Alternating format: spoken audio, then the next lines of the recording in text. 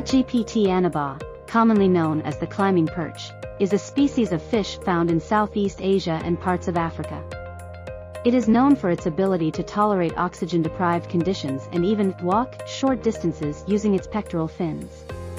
If you're looking to keep Anabas fish, also known as the climbing perch, alive and healthy in an aquarium, there are several key factors to consider. Here's a comprehensive guide to help you care for these unique fish.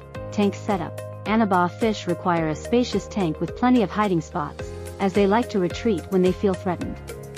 A tank of at least 20 gallons is recommended for a small group of Anabas fish.